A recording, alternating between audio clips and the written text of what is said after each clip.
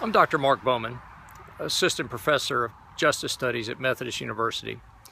I frequently conduct tours at the Guilford Courthouse National Military Park. In those tours, we typically examine the events of the battle that occurred here on March 15, 1781, from a leadership perspective.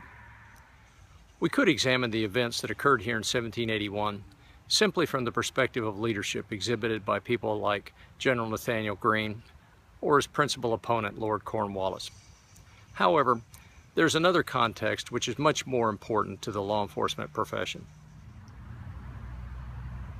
Here, beside the statue of General Nathaniel Greene, is a statue that commemorates the 3 North Carolinians who were signatories to the Declaration of Independence. Those 3 signatories were William Hooper, Joseph Hayes, and John Penn. The American Revolution was more than a war. It was an event that changed the course of human history. In the 18th century, the idea that government derived its power from the governed was a radical idea. And in many parts of the world, it is still a radical idea today. Outside of verses in the Bible or the Quran, probably the most read passages have come from our Declaration of Independence.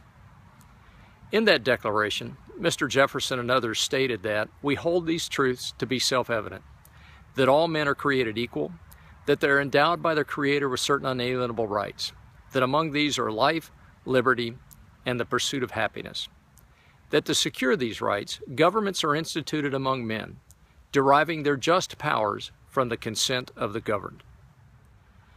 2 of our unalienable rights, life and the pursuit of happiness, are easy to understand. The concept of liberty, though, is perhaps a bit more complex.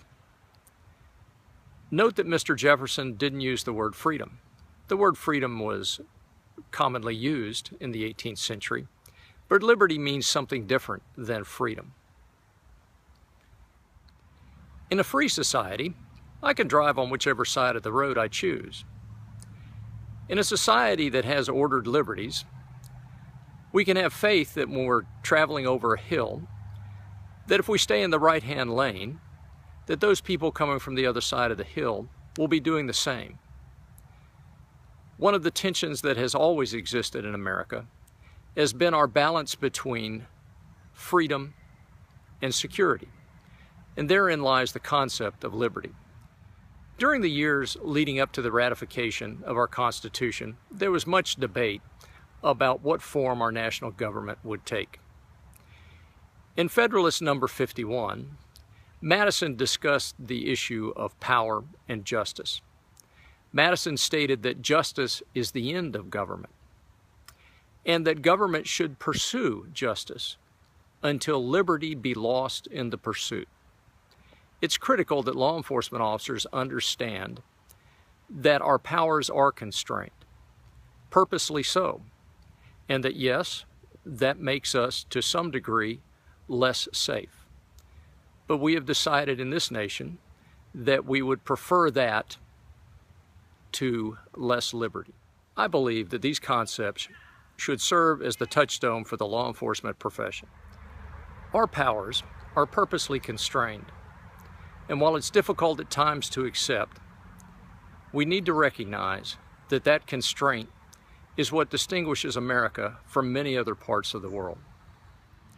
Many of us as law enforcement officers have been to classes about cultural sensitivity or racial profiling. While well-intentioned, I believe these efforts have been ineffective. I believe they've been ineffective because they've ignored the principle of mastery.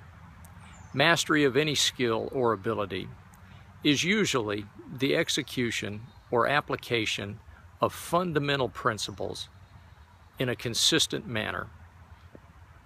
The fundamental skill that law enforcement officers must consistently exercise is maintaining that balance between just and unjust powers. While that may be difficult to determine at times, if our focus stays steadfast on that point, we will most always succeed.